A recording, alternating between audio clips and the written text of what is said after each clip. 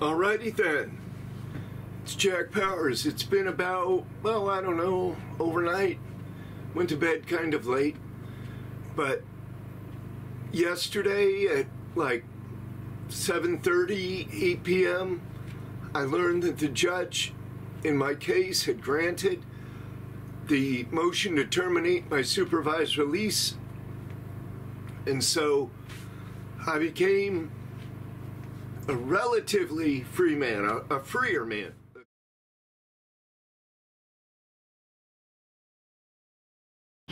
This poor woman was just sitting in her car, and apparently somebody suspected her of having stolen a pair of sunglasses or some shit, and she's just hanging out here when these officers approach. Yes, we do. Because what? Because I'm in a car? You're going to go to jail.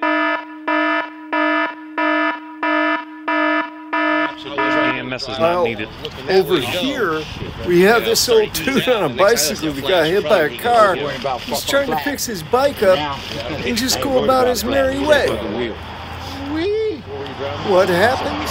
I got fixed a flat. Well, you're going to see what happens when over-aggressive, untrained police officers try to take control, so to speak, of this scene, this situation, and they automatically assume that this guy has done something wrong, and they're really going to press on him, and they're going to end up Till we finish our banging investigation. his face and head against the police car and knocking him out. Then they're going to drag him to jail, only to release him later on his own recognizance. It's just absolute insanity, and it's one of the main reasons that police officers all across the United States need to be trained in how to be decent human beings, i.e. character building. They need a curriculum. They need a program. Put your hands behind your back.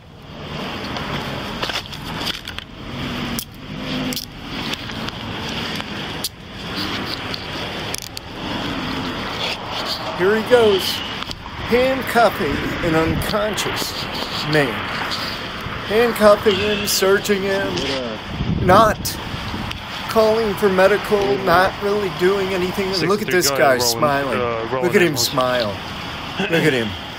Look at him. He's happy as hell that they knocked this guy out. Is this crazy or what?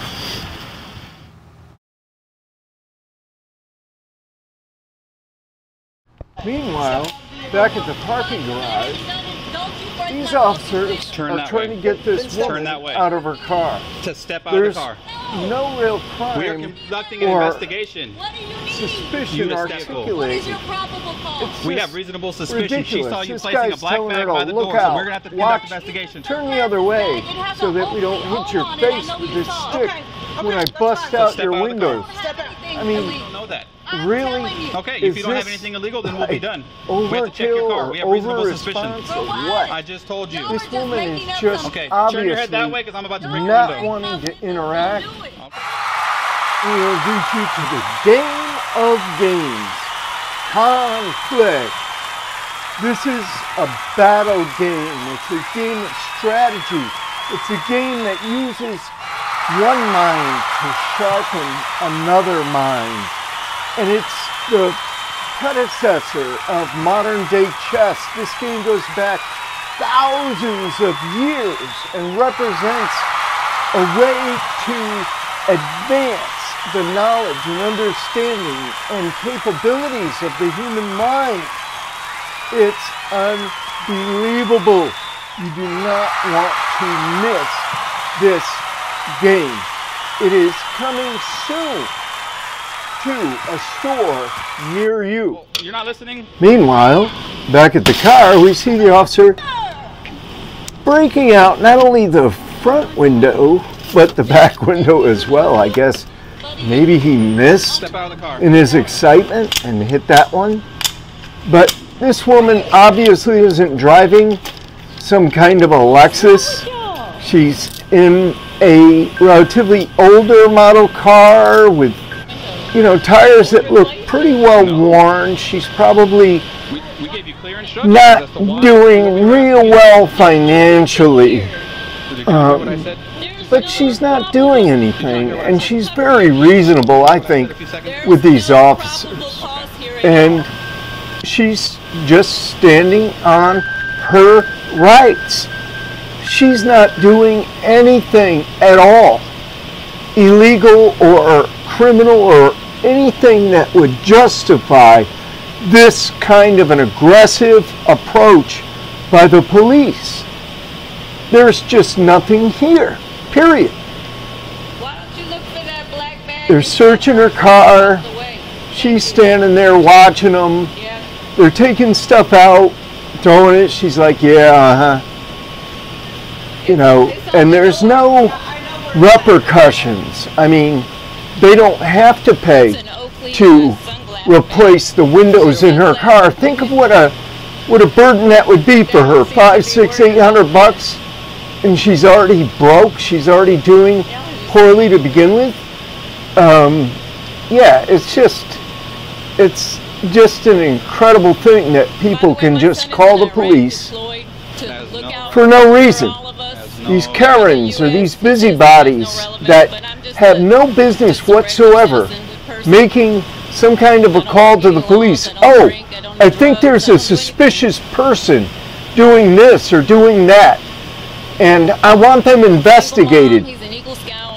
That didn't used to be the cause of any kind of policing or police interaction with citizens.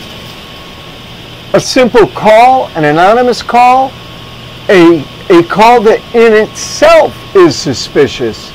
I mean, there must be some kind of laws, or there better be some kind of laws on the docket sheets or the agendas for these legislatures that make it a crime. First of all, let's make it public. Whoever files a complaint or makes a call to the police requesting an investigation on anything, let's make that a public record. To hell with this anonymity, okay? If you want to make a call, make sure that it's recorded, you got a name, some kind of identification, phone record, email, something else, and, hold that person responsible.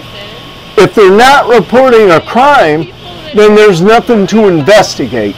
If they are reporting a crime, then yeah, you need to go ahead and develop your probable cause outside of a simple report or allegation.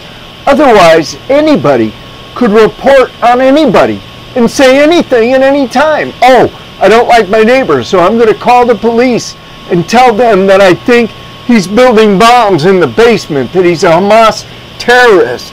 Okay? And then what?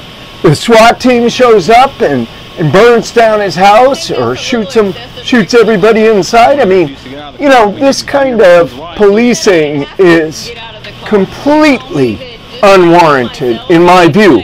And if the officers were better trained, if they had better personal character, in other words, well, it's a combination here between personal character and the law. They need more training in what the law allows and what it doesn't, and how they themselves can be held responsible if they violate the law. That's how important this is.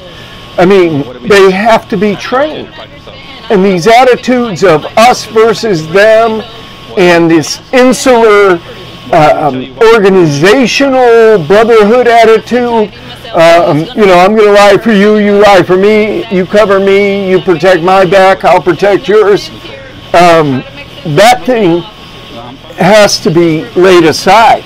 It's clearly inferior to good and decent character. It's crazy. I mean, this I should just put into it into a frame, really. I mean, right here's the relevant part of it, right? I should just put this in a frame.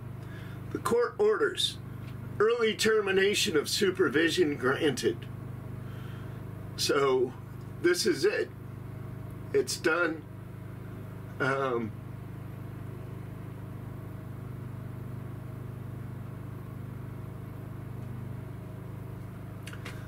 It's beautiful. The way that that my PO handled this was really with some class and some real dignity. I mean, he turned out honestly to be a pretty decent fellow. Even though I did have complaints, because one of the things that they were saying that I wasn't in compliance. They were saying that I wasn't taking my UA tests. And when you're on supervised release, you have to call what's called Codaphone. And you give them the last 4 numbers of your social security number. Well, first of all, they had the wrong social security number for me. Mine was 6652. But I don't know, well, I think I know where they got that from. It's off the bottom of one of my indictments, way back in the day, but it was wrong. The other thing was that they didn't have the number correct. They had 6655. So I never heard my number called. And the PO told me, you know, you don't go in for testing unless you hear your number called. So I didn't go in for months and months because every day we listened, Jane and I, to the Codaphone, but I never heard my number called. So when I came to file the original motion to terminate, the probation officer said, he's not in compliance. He hasn't shown up for his UA testing and blah, blah, blah, blah, blah. So, you know, it was just wrong. It was just incorrect. So finally got that straightened out, and I think with everything else that was going on, the lawyers from Stanford University, the clinic, the professors, the public defender's office coming and getting behind me and literally making a great case for the judge, making it easy for the judge to grant this. But yeah, I'm off the hook. I'm off the chain, so to speak. It's like, okay, all right, boom. The last leg of this long and arduous conflict with the criminal justice system, the federal criminal justice system, has now ended. It's gone, it's done, it's over.